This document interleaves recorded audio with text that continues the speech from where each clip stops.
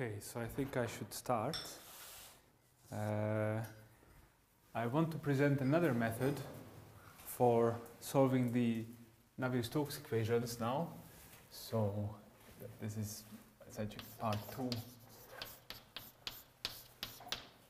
And it's entitled Mild Solutions.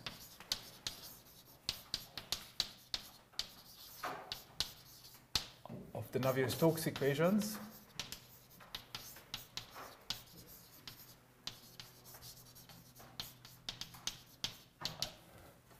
And so the technique I presented in the last 3 lectures applied to both the Euler equations and the Navier-Stokes equations and involved somehow modifying the equation, regularizing the equation and writing it as a nonlinear ODE in some infinite dimensional function space. Now this time I will just consider the Navier-Stokes equations, which means that the viscosity cannot be 0.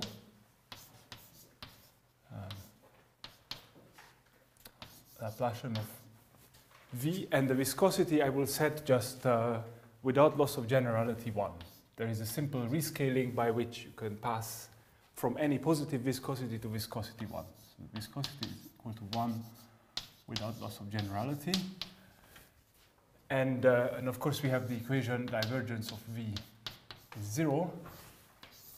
And again I consider this on R, so X is in Rd and time is positive time with some initial data V0.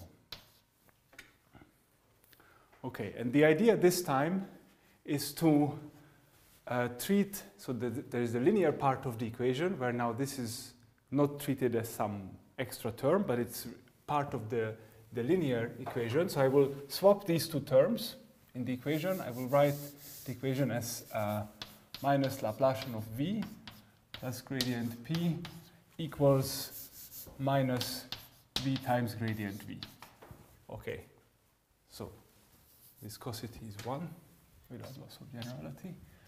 And now the idea this time is to consider just the linear equation, the linear system, and treat this quadratic part as a perturbation. Idea, treat the V times gradient V term as it's a quadratic perturbation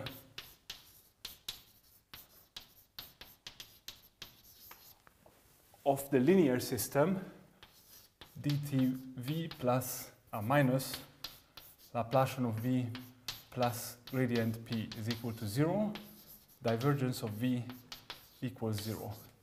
With the initial data, V at time 0 should be V0.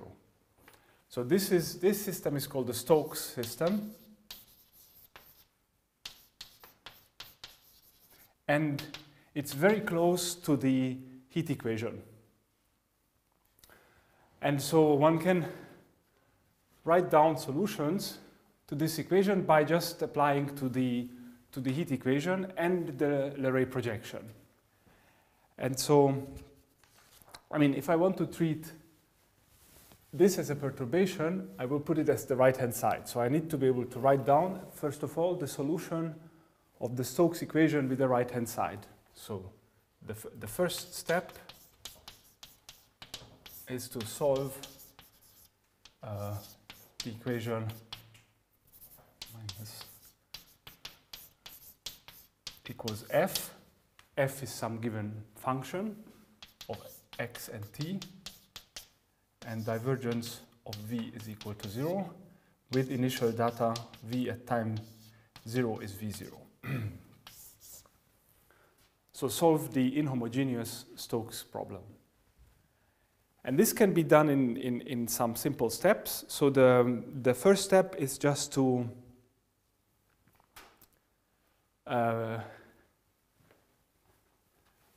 consider the case where f is 0. So if f is 0, then the solution of the heat equation will be also the solution of this problem, because so the initial data has to have zero divergence. That's part of the, I should write it maybe here. So divergence of V0 has to be zero, otherwise the problem doesn't make sense. And so if f is also zero, then the solution, at least a solution, is given by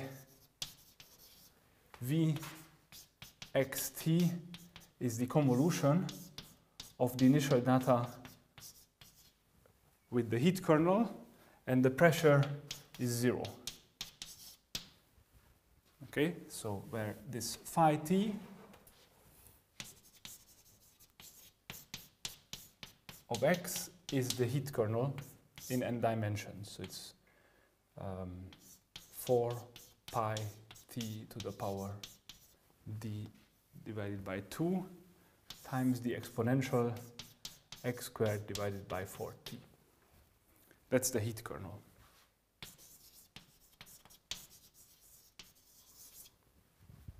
Okay, so this is the solution of the heat equation on Rn, or a solution. And I just claimed that if I take this solution and P0, then the equation is satisfied. Well, obviously the first equation will be satisfied because P is 0 and F is 0, so I'm just left with the heat equation. The divergence of V will also be 0 for any positive time. The only thing to check for this is that if you take the divergence of the first equation and F is 0, then we obtain dt of divergence V minus Laplacian of divergence V. Pressure is 0, F is 0, so we obtain the statement that the divergence of V is also a solution of the heat equation. Okay, but if it was 0 at the initial time, it is 0 for all time. Okay, so this is a solution when F is 0. Now, let me consider now the case where F is not 0, but V0 is 0. Case 2,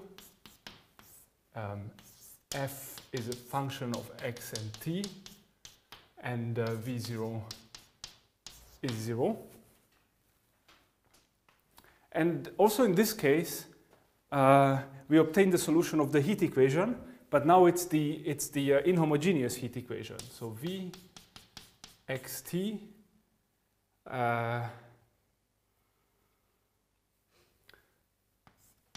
will be given by the Duhamel formula. So T minus S convolution with F. So F is a function of x and t, but I will just, if I write a convolution in space, I will not write the x dependence. So this is a convolution of the function fxs with the heat kernel at time t minus s ds. This is the Duhamel formula.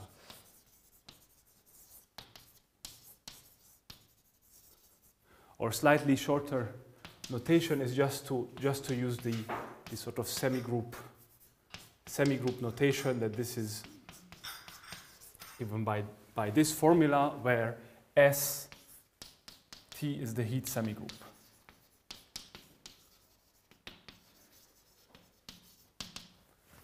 Okay, and so again, by the same principle, we will see that maybe it's. Is it true what I'm writing? So we have to check that the divergence stays 0. In fact, yeah, I should have maybe said, let us, okay, I was a bit too fast. So let's say this is a gradient of some function phi xt.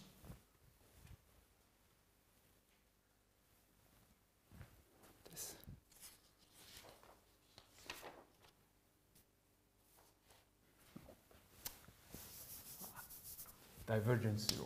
So I want the divergence of V given by this formula to be 0. So let's just assume the divergence of f is 0.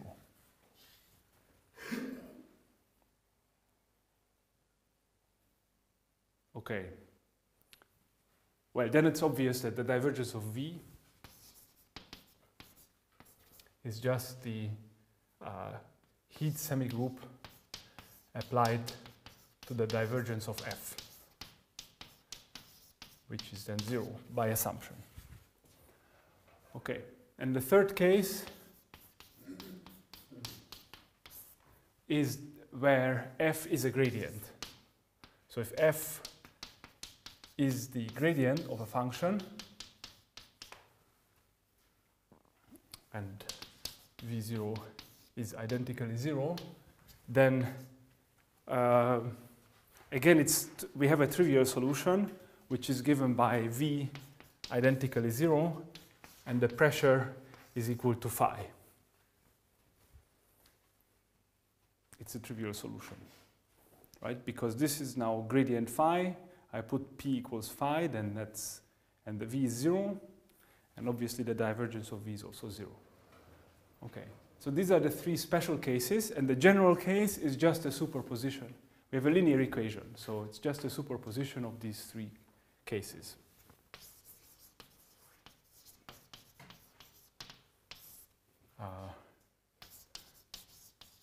Superposition of 1, 2, 3, meaning the following. So if I take a general f, then I can use the Helmholtz projection to write f as divergence-free g plus the gradient of some function phi. Where, so g is the Helmholtz projection applied to f plus the gradient of phi. And so the solution will be given by st of v0 plus the integral in time of s t minus s projection of f at time s ds. And the pressure is this phi.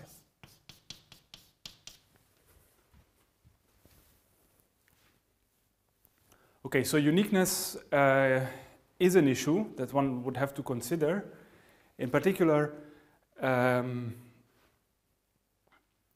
because, well, first of all, the pressure only appears as a derivative, so it is only determined up to a constant. And so we always have to add the constant of, so there is always some arbitrary constant of time, t, that we don't know. And moreover, one has to look at the uniqueness issue of the heat equation. So if you have solutions that grow too fast, then they have to be ruled out somehow. Okay. So now I want to. So this is more or less a formal calculation because if I want to do it precisely, I should write down exactly some formula for this Helmholtz projection, assuming that f is in a certain space. But you can obtain a formula in the following way.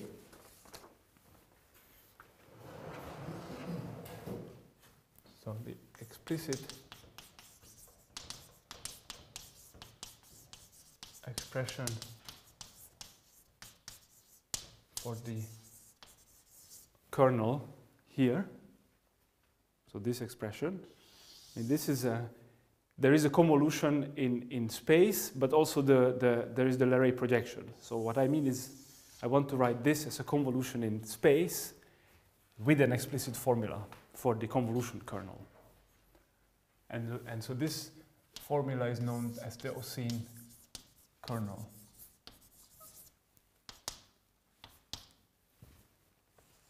And okay, so what I mean is I want to find the formula for this expression, where f, I can now forget that it's a function of time also. Just think of a function of space.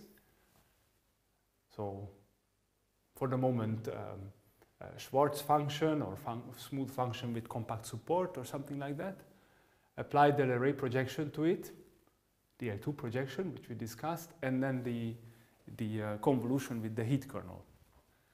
And so the first observation is that because the divergence commutes with the convolution of the heat kernel, so it means that I used that already, this fact that if divergence of V0 is 0, then the divergence of V is also 0. I can put the divergence on the V0 term. For the same reason, the array projection also commutes with the heat kernel. So this can be written as the projection of ST of F, which is the array projection of the convolution with the heat kernel, the function F. And now to obtain a formula for P, so what is PF? Well, we have to solve the equation for the potential minus Laplacian of u is equal to divergence of F on Rd, and set Pf to be F plus the gradient of u. Okay, so then you see that divergence of Pf is divergence of F plus Laplacian of u, which is minus divergence of F. So the divergence of Pf is 0, and moreover, by the weak formulation of the equation minus Laplacian of u equals something, we have for all test functions in H1 that Pf with the gradient of phi L2 is just F scalar product with gradient of phi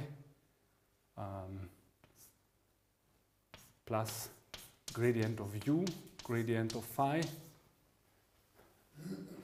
Now this is minus divergence of F, phi, and this is also minus divergence of, or plus divergence of F.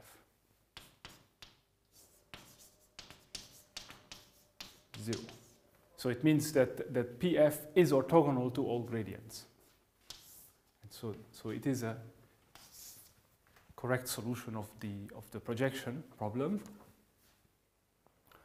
And so using that, so it means that U can be obtained from the convolution with the Newton potential, that I will denote by gamma, convolution with divergence of F. So gamma is the fundamental solution of minus Laplacian, so it's the Newton potential.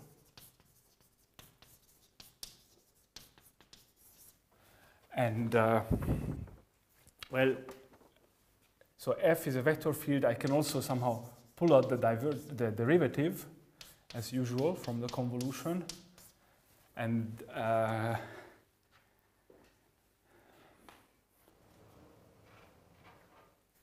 or it would be better to write UI,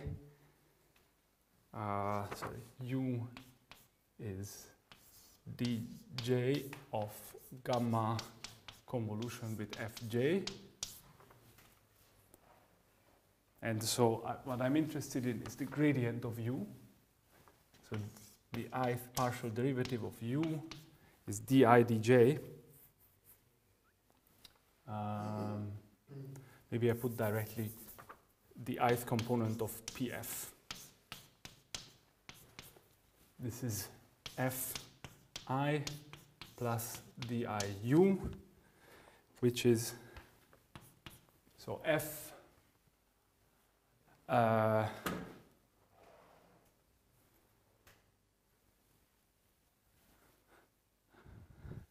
can be written as minus Laplacian of the convolution with the Newton potential of F,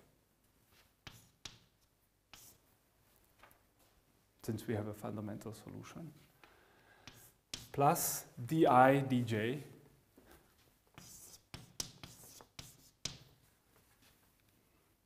of gamma convolution Fj.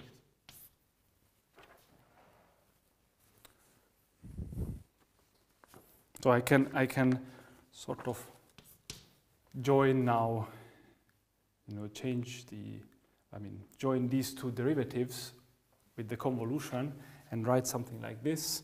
It's minus delta ij Laplace plus di dj applied to the convolution of gamma with Fj. So you take the Newton potential of F and apply this derivative in ij. And that gives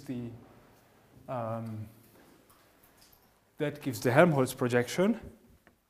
And so S T applied to this, as I said, we can swap it. It's P applied to the convolution with phi t of F.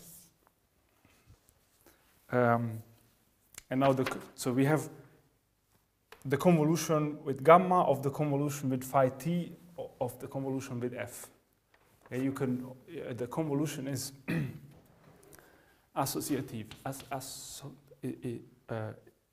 Well, you can bracket them in arbitrary ways. So this is the same as minus delta ij Laplacian plus di dj applied to the gamma convolution phi t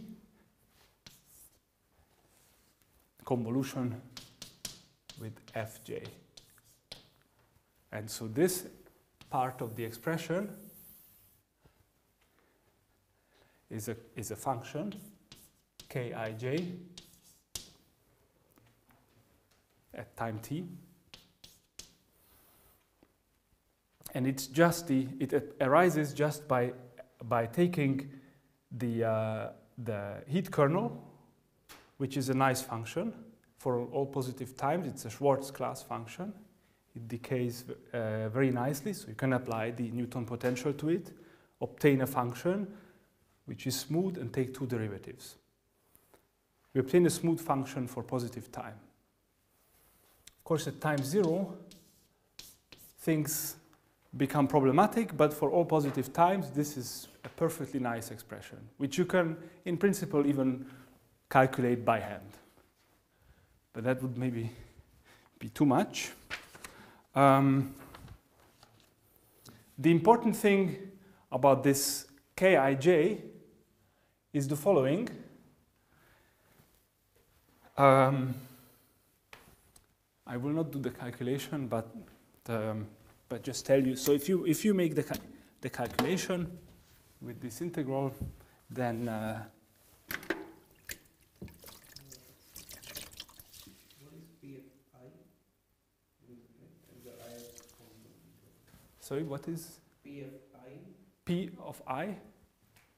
Pf. Pfi. It's the ith component of the vector Pf at the point x t or x. So F is a vector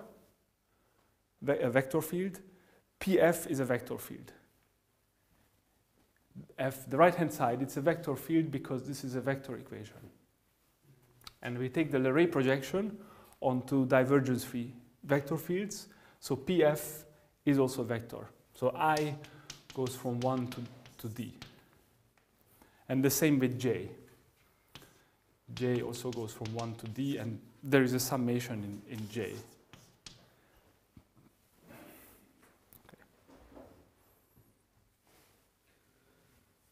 Okay.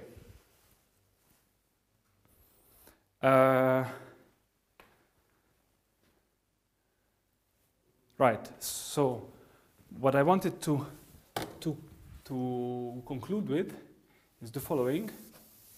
We have now a solution of the Stokes problem, which is written with a convolution with a nice function for positive times. We can even calculate this function.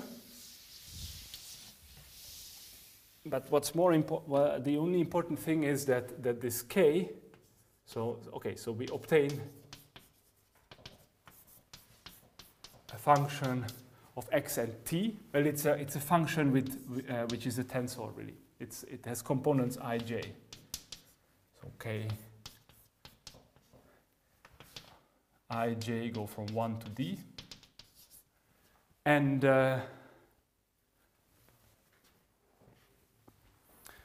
since I'm going to take so I need to take well, maybe let me write down the formula so that the solution of the Stokes problem can be written as the heat semigroup applied to V0 plus the integral in time, the integral in space, and there was a sum in in j, sorry. So this should be the ith component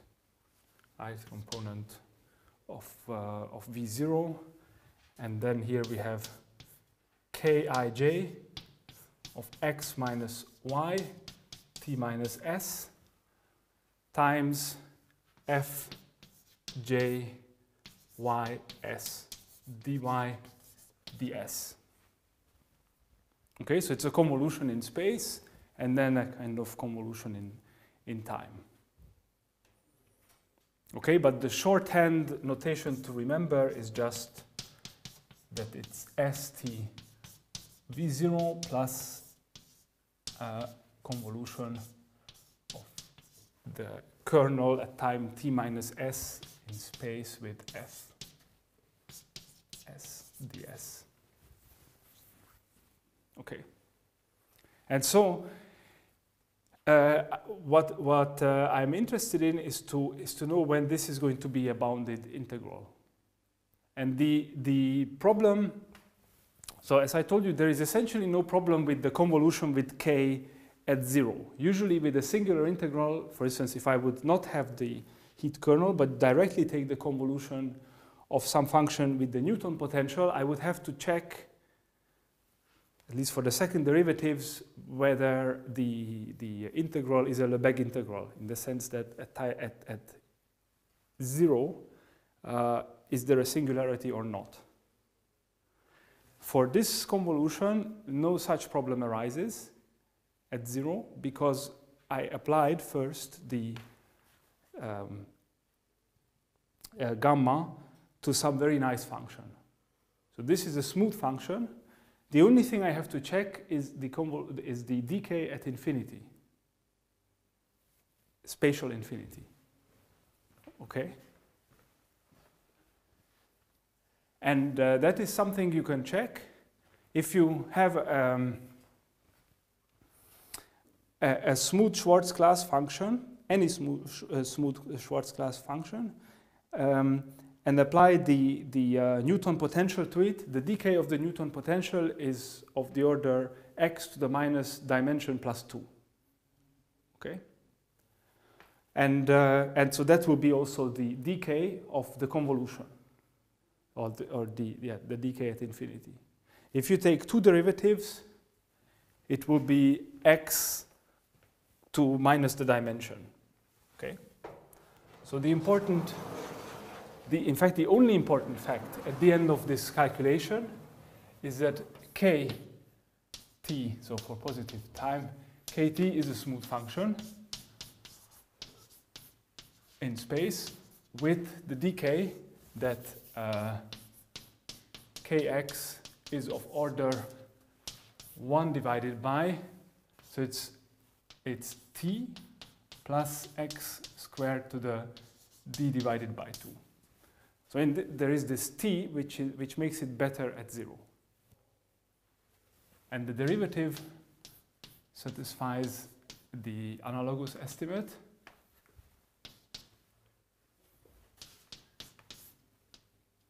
is order 1 divided by t plus x squared to the power d plus 1 divided by 2.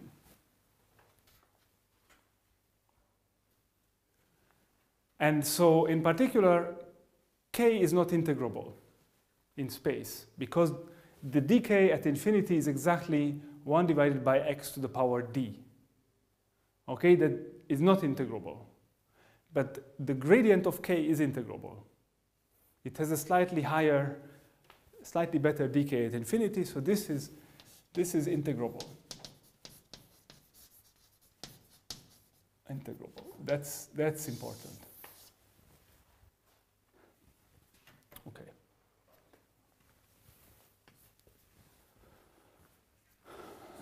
Okay. So now I want to go back to the Navier-Stokes equation, and this will be my f.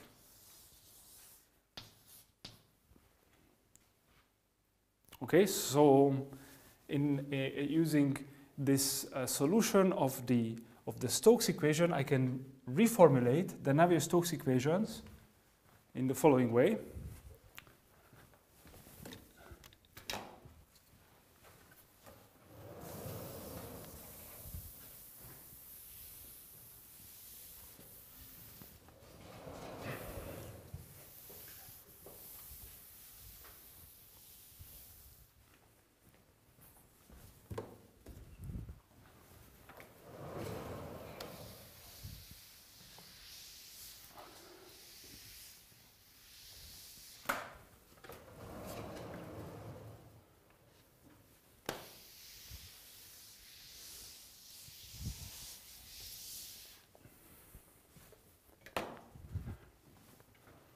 So the reformulation of the Navier-Stokes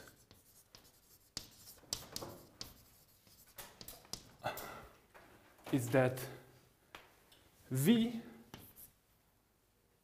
xt is equal to, it's the solution of the heat operator, of the heat equation,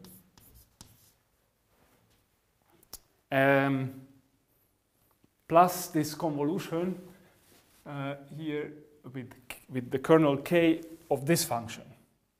And now, since I know that k does not have very good decay, but derivative of k has very good decay, I can write this term as divergence of V tensor V. Okay, we already used that in deriving energy inequalities.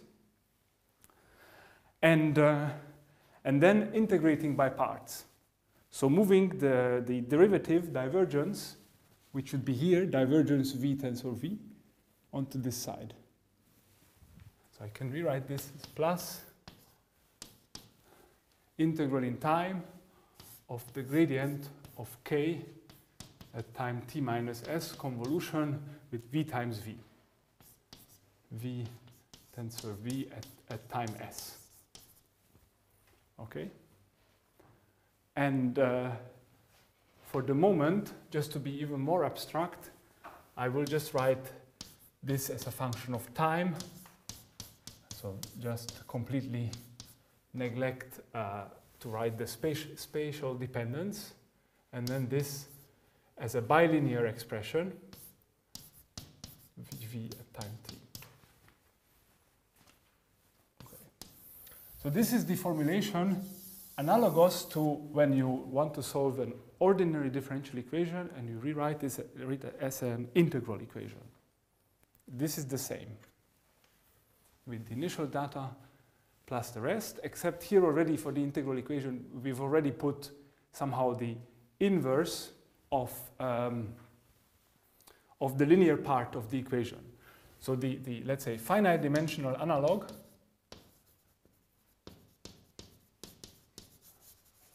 would be the following.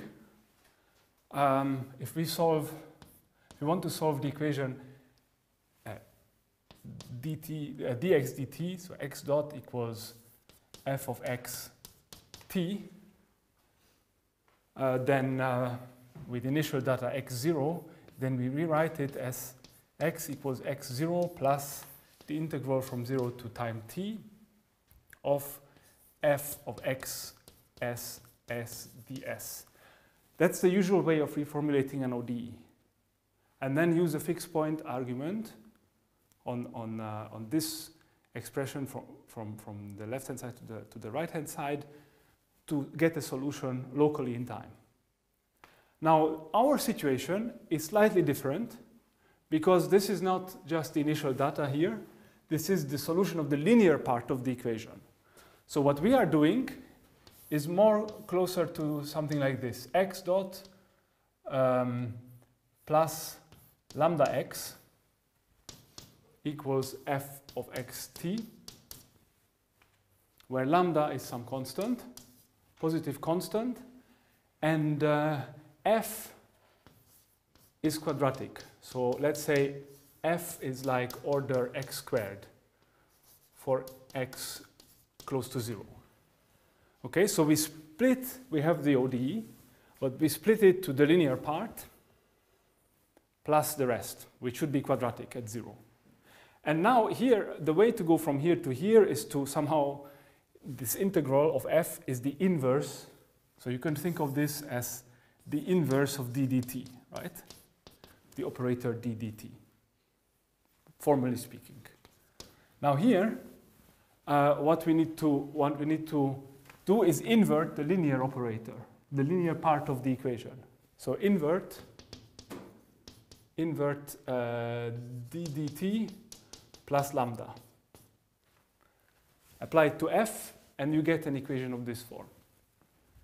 And now in the ODE setting,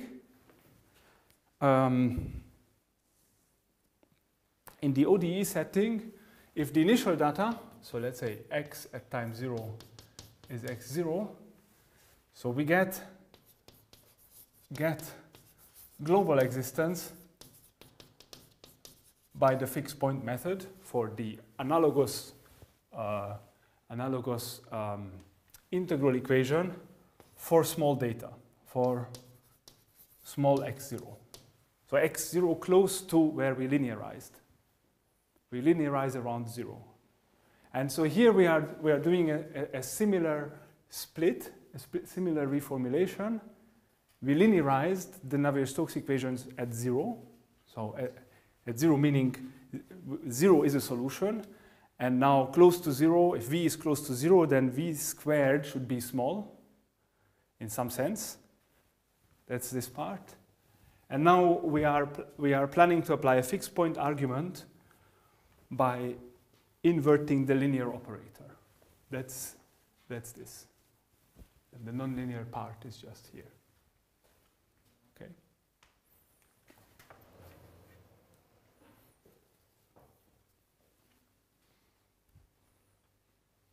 Okay, and so we can use, I mean, this is quite a sort of general abstract statement, lemma. So we have to choose our Banach spaces carefully, but let script x be a Banach space.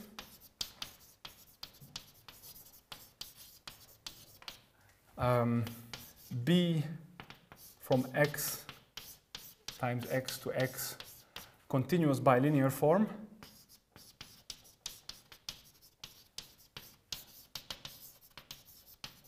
A bilinear, or not bilinear operator. So continuous means that we have an estimate of the time of the type the norm of B is bounded by some constant times the norm of U times the norm of V for all uv in X. Then for any capital U in X with 4c times the norm of capital U less than 1, so C is this C. There exists, okay, the equation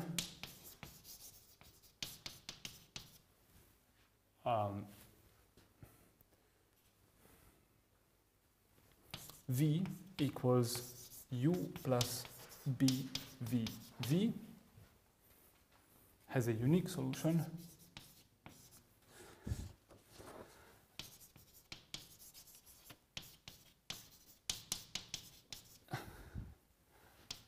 in the set of V in X with norm V less than 1 divided by 2C, where C is again this C.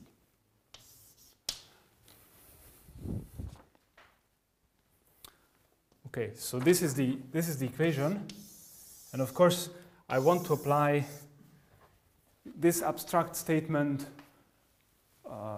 to some Banach space of functions in space and time. Okay, and start with starting with the initial data V0, my capital U will be this, just a heat extension. And then I want to find a kind of a solution of V equals U plus BVV. Okay. And so this is a very simple exercise. So proof is you have to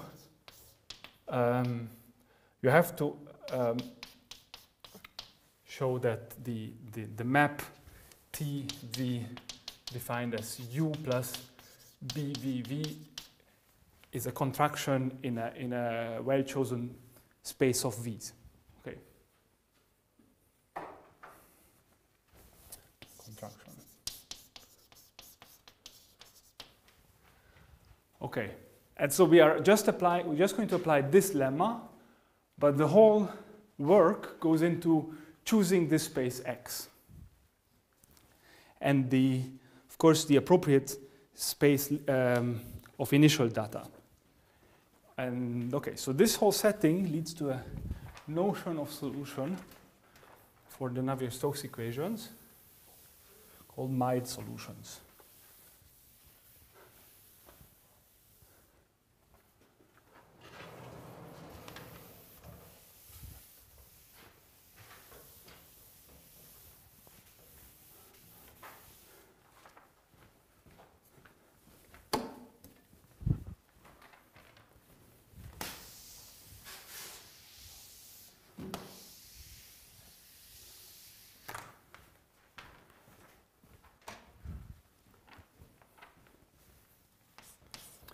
So definition.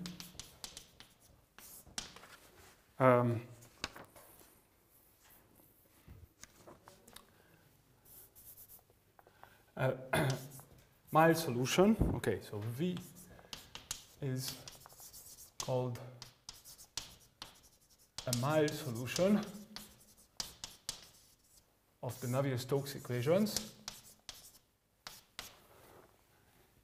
if this holds.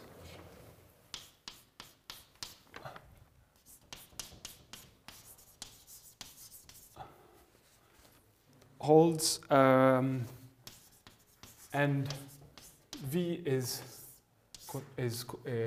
also in the space of continuous functions with values in some Banach space for some Banach space X on which the heat semigroup is strongly continuous.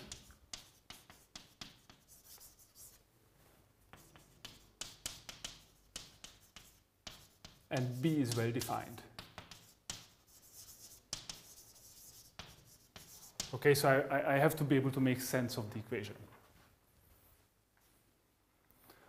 Okay, and so this is essentially a theory that is, for the moment, completely independent of energy solutions, of the type of solutions we constructed last time, because we might be able to choose a space X that is smaller or does not or is not included in L2. Okay. So not smaller, bigger. It's not included in L2. So the energy inequality that that was so central in the previous talks doesn't appear at all. Okay, and so the whole work goes into choosing the little space X. Okay, so the setting is that the little space X, well, this X, the space of initial data,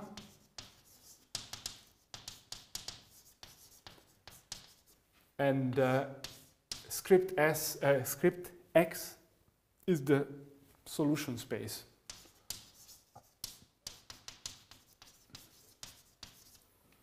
That should embed into this space.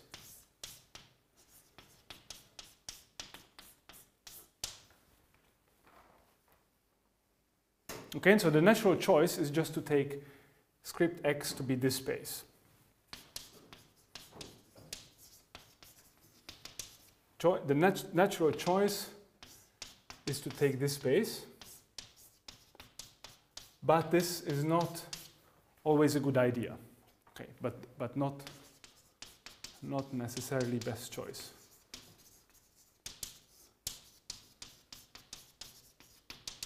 Okay, and so this whole business of choosing the correct space of initial data and the correct space script X is a big industry. It's essentially now known. What do you mean by like X to be space of initial The data? V0 is just V0. the V0 has to lie in the space of in this space. So there are two Banach spaces. Yeah, but I don't understand. This X is like just containing V0 or like? Well, it should be a Banach space also. But okay. So there is a space of functions that just depend on X, the space, and that's this X. And there is a space of functions of space and time. Okay, so we want some properties So for the solutions, and we say X is that. I mean, this normal X is that kind of space. for the initial, yes, I want to have a theorem that says if I make a good choice of this space for any element of this space with sufficiently small norm, I have a unique solution in this space. And it's a subset of this space, so then I have a mild solution. Analogous to well, it doesn't appear here, but you see here I'm already in the setting of the space-time functions. But in my formulation, I have to start with a space of functions depending on X only. So I need to go from the normal X to the script X, that's the heat using the heat semigroup, and then apply a fixed point argument in that space. So this X can, for example, be divergence-free function.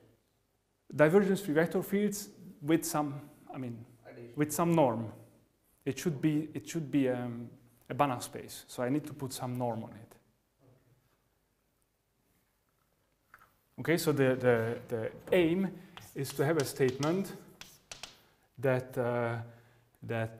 so for some choice of X, for all V0 in X with V0 norm, X norm of V0 sufficiently small,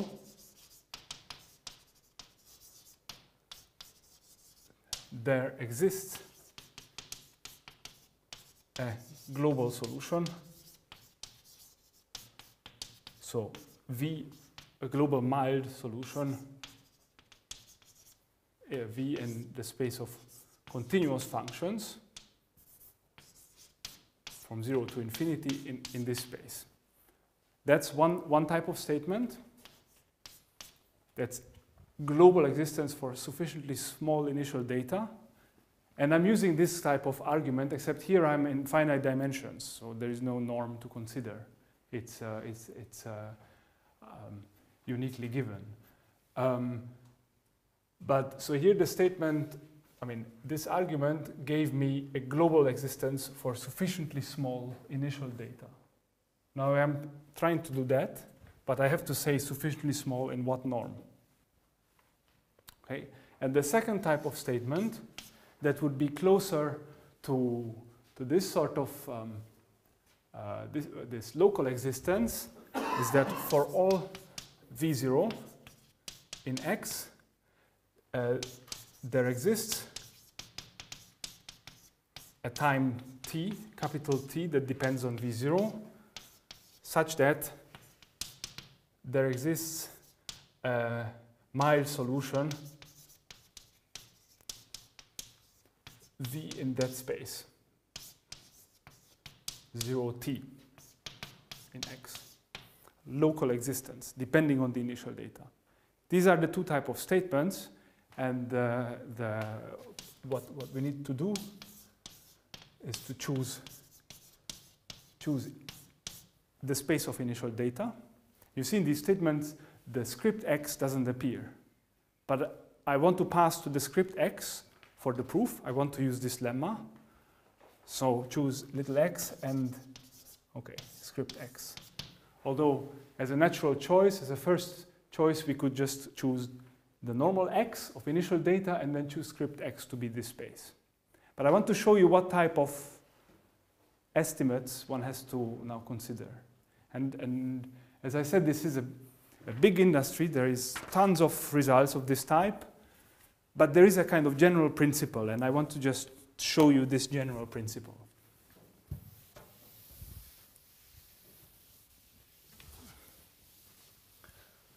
So the first thing to consider is known as scaling, or physicists would call it dimensional analysis.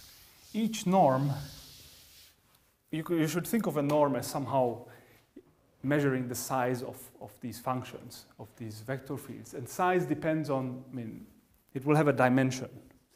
And so the concerning the scaling, so the remark is the following, that if Vxt is a solution, let's say just formally a classical solution of the Navier-Stokes equations with initial data v0,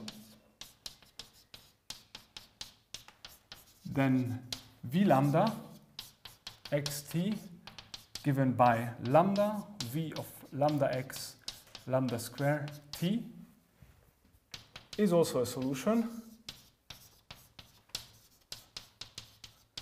with initial data, okay, v lambda x0 is lambda v0 of lambda x. Okay. I don't have the equations written on one of the boards, but you can check by just applying, derivative in time, derivative in space twice, and then the v times derivative in v, and so on. The pressure, you can guess what it has to be, the p lambda. Okay, now in terms of my mild formulation, if v lambda is defined in this way, then b of, if I have two such functions, u and v, then this is going to be b uv lambda. So you see also that there is this invariance. And we should, when we choose our space of initial data, or the space of script x, we should somehow make sure, well, check at least how it changes with lambda when we rescale. Okay, so for instance, LP spaces. So okay, so the point is, okay, what I just said, check scaling of norms the space of initial data and the space of script x. Okay, and so there are various choices. I can take whatever Banach space of functions and just plug in v lambda and see what I get. And for the sake of the argument, let us imagine that we just discuss homogeneous spaces. Well, okay, so for instance, let me call this v0 lambda of x. So for instance, the LP norm of v0 lambda, by just a change of variables, what we get is lambda to the 1 minus d over p, v0 in LP.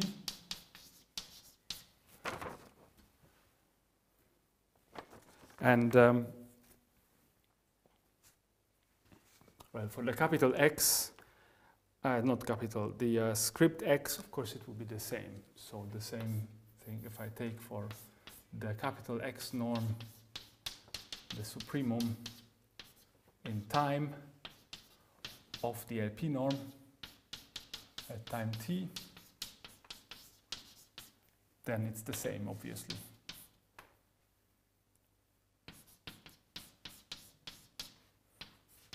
Okay, lambda 1 minus d divided by p v script x norm.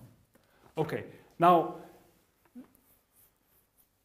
basically, okay, I don't want to give more examples of this, but just I would to give one example. You can of course take some Sobolev space of initial data, hs, but then if you want to have some expression like this, that the norm of the rescaled function is lambda to some power times the norm of the initial function, then the space should have to be homogeneous. So for instance, just the L2 norm of the derivative would be one possibility. And then you can get some positive power of lambda. You can work out what it is. And the rule of thumb is that you might get some negative power here. So for instance, you see that if p is less than the dimension, then this power of lambda will be negative. Whereas if it's bigger than the dimension, then it will be a positive power. If you take a Sobolev space with derivatives, then of course each derivative will give us positive powers of lambda. Okay, so the rule of thumb is a stronger space that involves norms of derivatives and so on will have a positive power. A weaker space, for instance L2 in 3 dimensions, will have a negative power. And these are known as subcritical and supercritical spaces for the Navier-Stokes equations. So the expression is the following.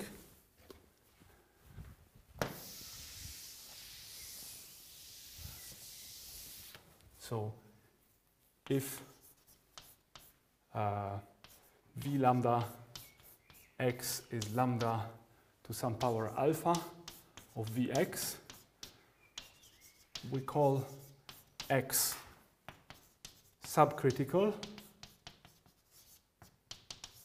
if the power is negative. Sorry, if the power is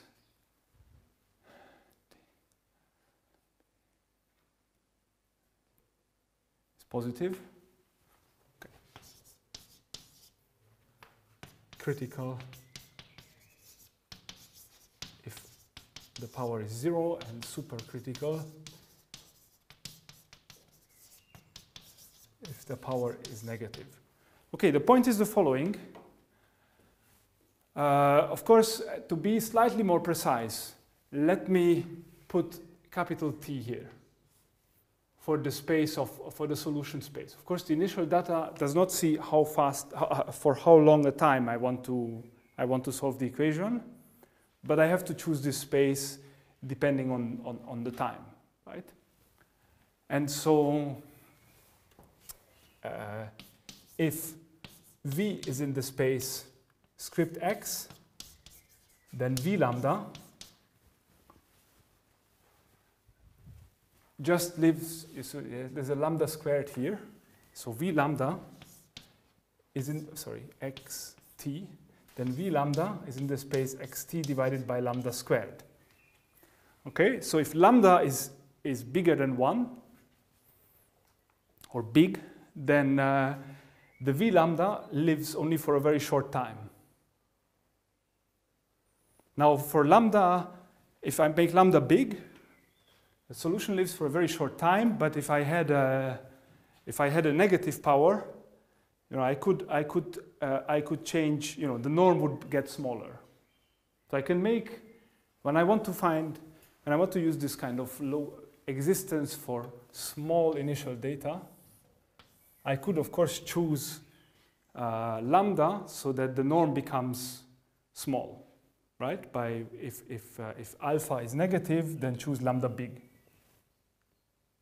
But then if I do that, then the solution will only exist for a short time, because there is a 1 over lambda squared here. Whereas in the subcritical setting, I can make the norm small by choosing lambda small, because alpha is positive. So in the subcritical case, and if lambda is small, the solution exists even for longer.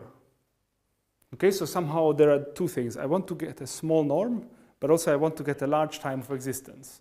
And these two requirements work together in the subcritical case. And they are incompatible in the supercritical case.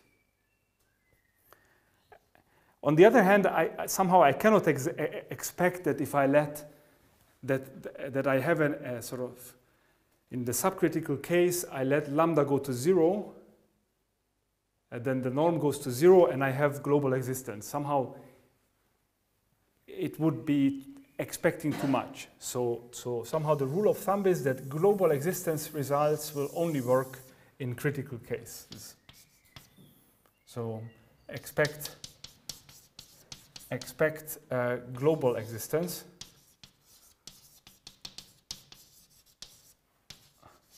Only here.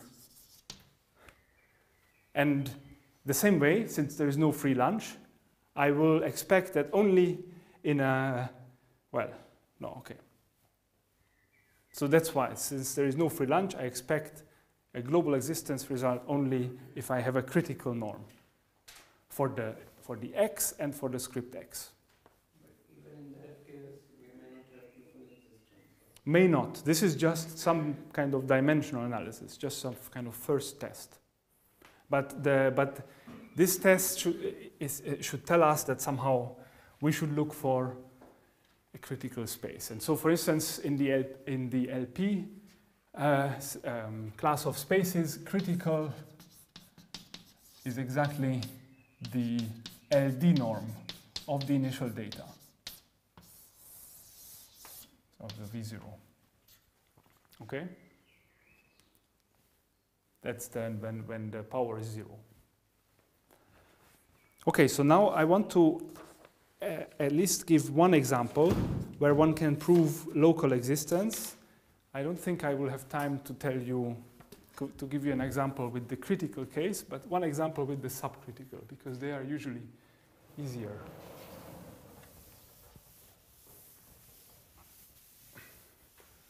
Okay, and the only tool, analytical tool that I will use is the Young inequality for convolutions. Since my operators, the S and B, are given in terms of convolutions, I just have to estimate convolutions.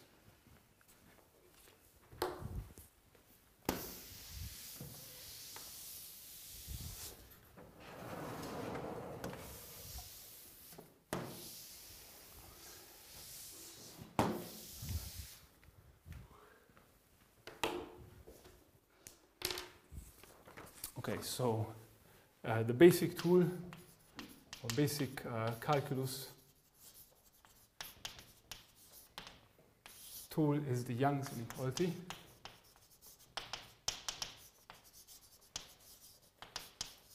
That if I have two functions, f and g, on Rd, then the LR norm is bounded by F in LP, G in LQ of RD, where 1 plus 1 over R equals 1 over P plus 1 over Q. Okay, and this works for any PQ between 1 and infinity.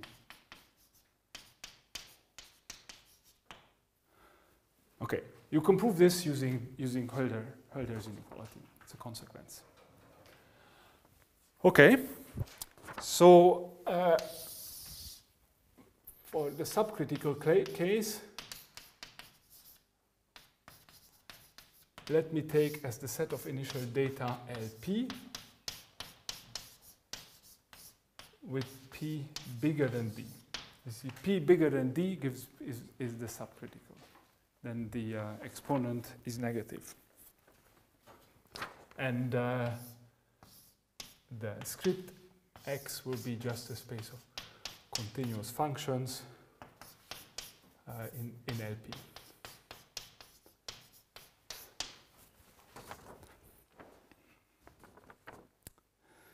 Okay, so the first, so I have the initial data, V0 in this space, and then I want to apply a contraction argument in script X.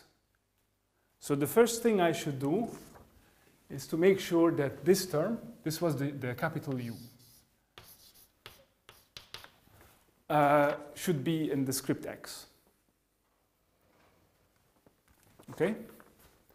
And so that's the first application of the Young's inequality.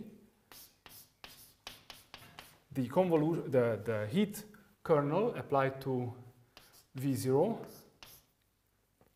in LP is bounded by, well, this is a convolution with the heat kernel,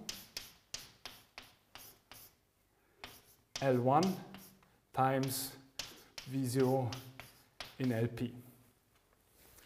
Right? I'm applying this with P equal 1, Q equal P, and R equal P. Okay, and we know that the heat kernel has integral 1. So this is just equal to V0 in LP. Okay, this in itself proves that this function capital U, defined to be this, U of t, is going to be bounded, so it's in L infinity with values in LP. To show the continuity, one has to use something more about the heat equation, namely that, well, for smooth functions, it is strongly continuous. So if V0 was also not just in LP, but also smooth, this would be continuous as a function of time, and then approximate, because smooth functions are dense in LP. So,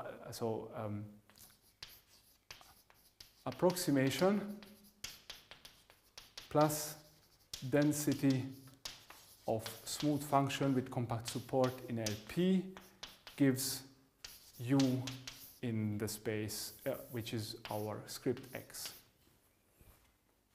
Okay.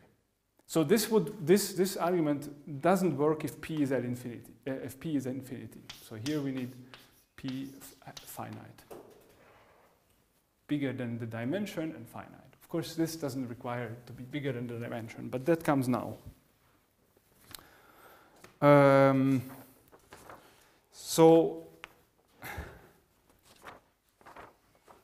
here is the expression for B, and I want to prove that B has this estimate from script X to script X. Okay, so need to show that B VV LP at time t is bounded by some constant times V in LP supremum, V in script X. and then supremum in time. Okay, this would be the script x norm of BVV, but I'm writing it out like this. Okay, so I have a convolution, and I have inside, so convolution of the gradient of k, and I don't know if it's still on the board. Yes. I know that the gradient of k has this decay, and I want to take the convolution with v times v. So, first of all, the convolution at time t of this kernel with v times v.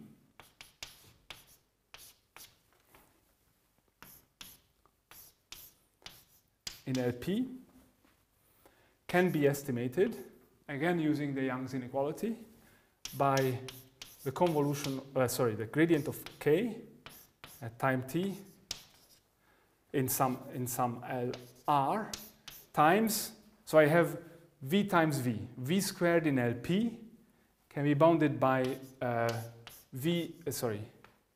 I want to get ultimately v in LP. So I have v squared in p half would be then the correct choice here in order to then conclude with Cauchy-Schwarz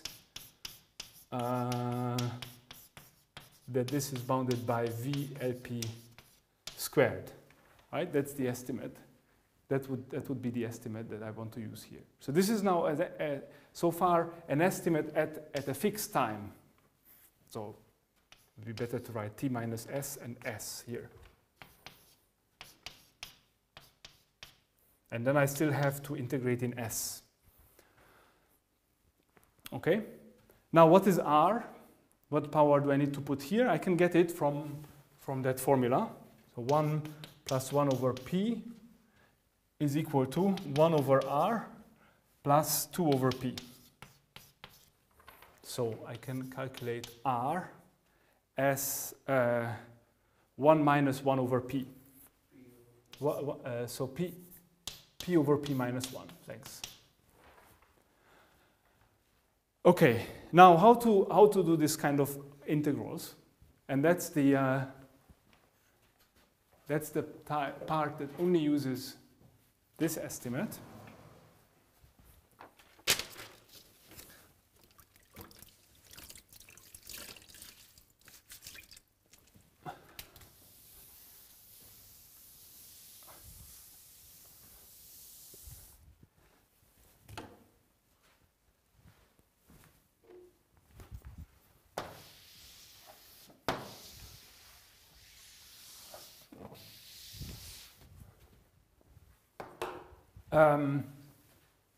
So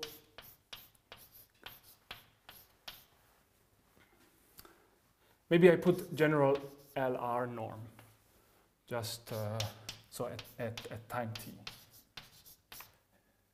So this is bounded by using this fact. There is some constant, the constant coming from this capital O, and then the integral on Rd of 1 divided by t plus modulus x squared to the power d plus 1 over 2 to the power r. So that times r dx 1 over r. Okay, that's the LR norm of this function, and the gradient of k is pointwise bounded by that. Now, so I will first factorize out the t from this bracket. So let me write this as, in fact, then I can also factorize it out of the integral. So the power of t that I'm factorizing out is exactly this power, because there's power r, but then 1 over r. So it's t to the minus d plus 1 half, and then this integral, 1 plus x squared divided by t to the power d plus 1 over 2 times r dx. And now I can make a change of variables, replace x by x divided by square root of t. T is positive, so this is fine. When you do that, that corresponds to some I'm writing here square root of t, and then I have to multiply by t to the d divided by 2. Okay, I'm in Rd. And the t to the d divided by 2, I can get now pull out of the integral and get t to the d divided by 2r.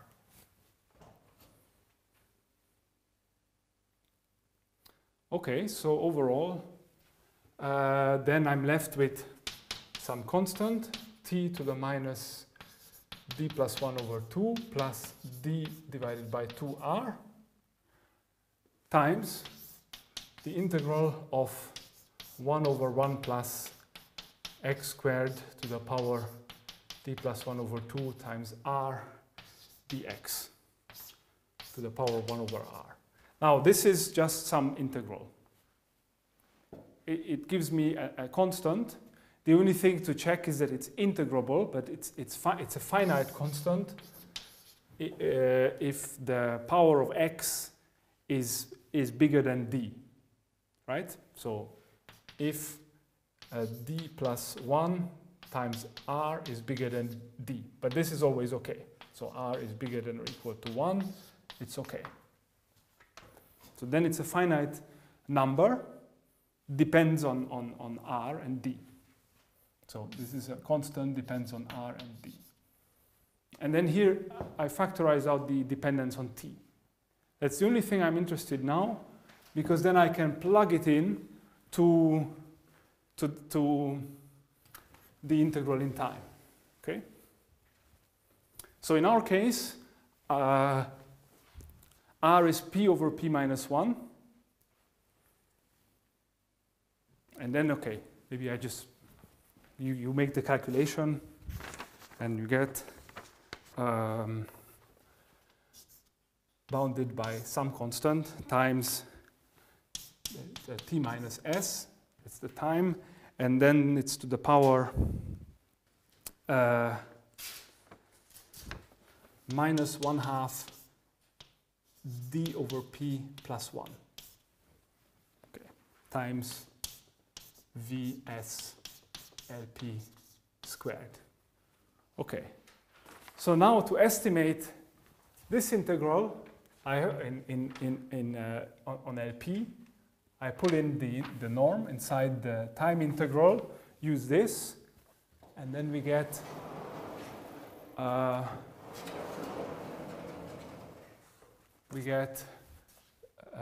bvv at time t in LP bounded by some constant, and then the integral in time of t minus s to the minus 1/2 d over p plus 1 ds, because I can pull this out in the supremum norm. So times vx squared.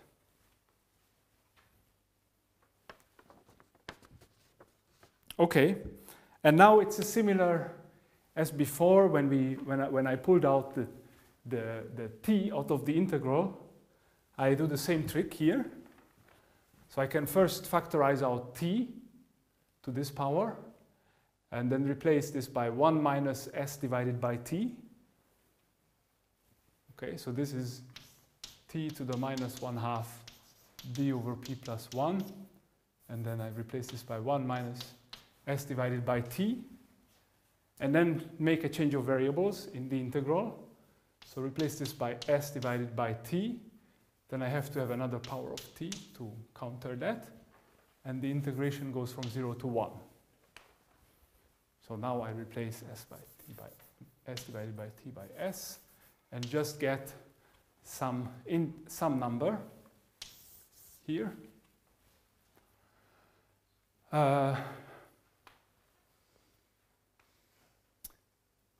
And since okay, so now comes the whole point with the fact that p is supposed to be bigger than d.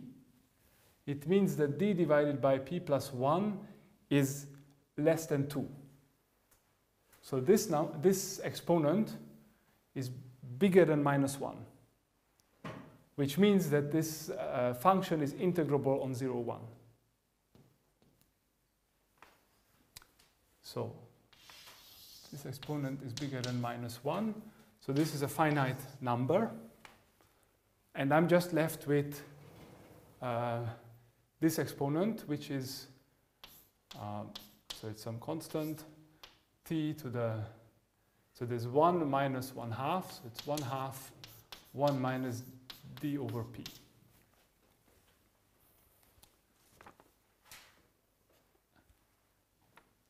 So it's a positive exponent of time, because d is less than p. Okay, so this is a positive exponent. And so BVV grows, okay? And of course, what I want is that if I restrict all my functions to exist on a certain fixed time interval, 0 capital T, I put it here.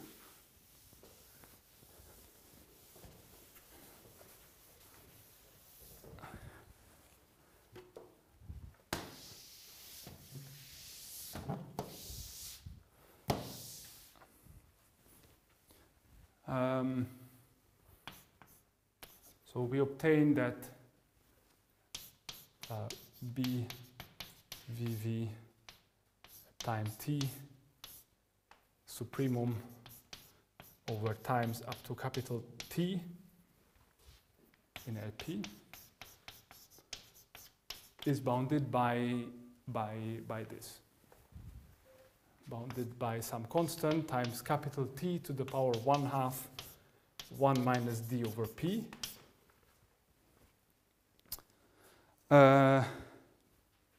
times, so even if I have UV UX VX, and so if you remember the lemma, unfortunately I had to erase it. The condition, so this is the X norm of BUV, and now of course the X is only up to time t. So if you remember, the condition in this lemma was that there is this constant. Now the constant depends on time, and if this constant, so the lemma gives that if 4 times this constant, so capital T to this positive power, 1 minus d over p times the capital U, which in our case is anyway bounded by the little v0 in LP, is less than 1, then we have a unique solution in for this operator equation in the space X. Okay. There exists a unique solution V in X.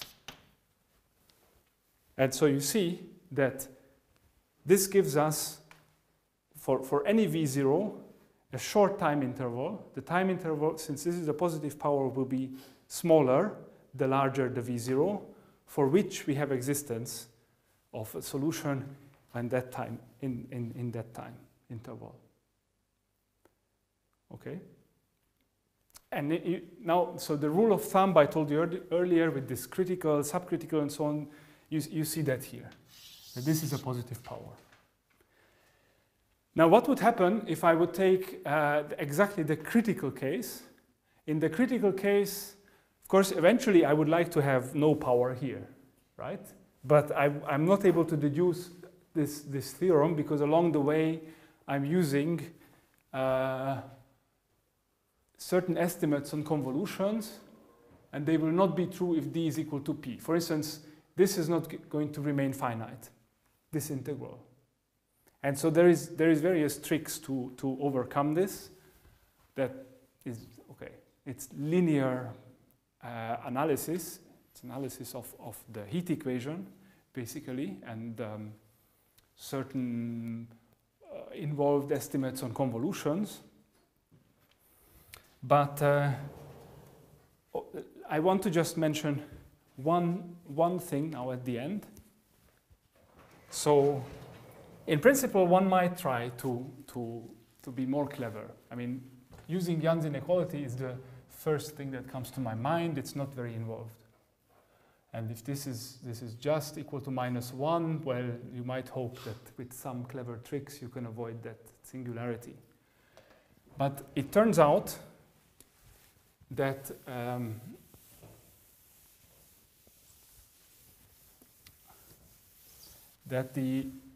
in the critical case, this bilinear operator is not going to be continuous. So there are examples to show that it's not continuous. So it turns out that B x to x is not continuous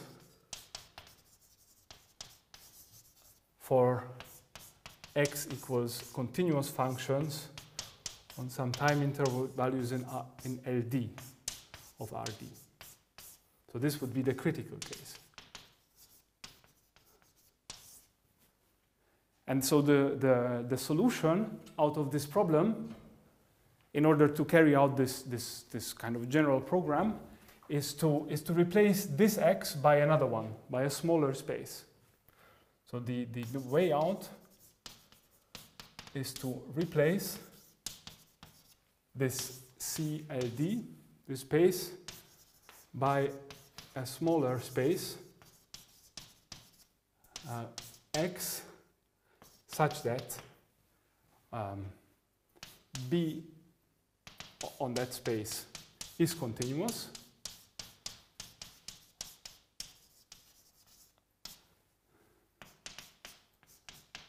Well, S should map the initial data into this space, into this smaller space, the heat semigroup, and B should also map X into the space of smooth functions. So you see, it looks like a subtle difference, because eventually I still want to get into this space, but I take a smaller space. So these two operators can very well be continuous without this operator from this space times itself to be continuous. So because this is a smaller space, so it means that the norm on this script x is stronger. The stronger norm means that I might be able to control finally this bilinear term. And there are various choices, and okay, so I don't have time to explain more about this, but maybe just tell you what is known. So this whole technique can be extended to, so there's a whole hierarchy of spaces which are all scale invariant and contain each other, and there's a kind of abstract biggest space so I've just did this for these LP spaces. LD would be the critical one for the capital X, but there's a larger space. For the very largest space, it turns out that you cannot apply this whole technique to get a local solution, but the largest known one is from 2001, Koch and Tataru, where X is some space of distributions, which is denoted by BMO -1. It's a space of distributions. It's a much bigger space than Lebesgue spaces, but it still has the same scaling. So it's still a scale invariant space in the sense of this power of the lambda is 0, but it's a much bigger space, and so the statement is that also with initial data in that space, there is a local unique solution to star. And the other result I should mention that goes back to, I think, the 60s, is that in 2 dimensions, in R2, one of the critical spaces, well, it would be X would be in L2, seems critical, right? D is equal to 2 now. And the corresponding space of script x would not be this space, but it would be L4 in time and L4 in space. That you can check is also critical and satisfies these three estimates. And moreover, this space, in this space we have an estimate from so the energy estimate gives us an a priori estimate here. So combined with the energy estimate and this whole argument in this space, one can prove the global existence of a unique solution, which is then the solution. So in 2D, this whole technique that I presented can be used to prove the existence of a unique global solution. In 3D, it doesn't work because there the critical space is wrong. It doesn't work with the energy. Okay, so that's it for my part. Thanks.